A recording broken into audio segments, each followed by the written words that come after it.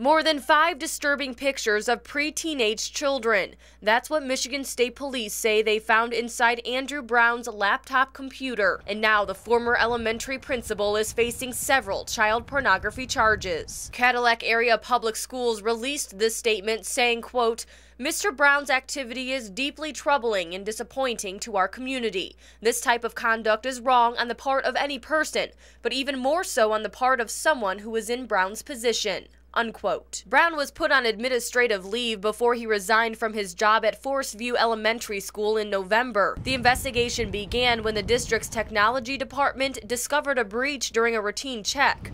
Michigan State Police executed a search warrant at the school where they obtained Brown's work laptop. I was just kind of shocked that anything like that would even be going on in the schools here.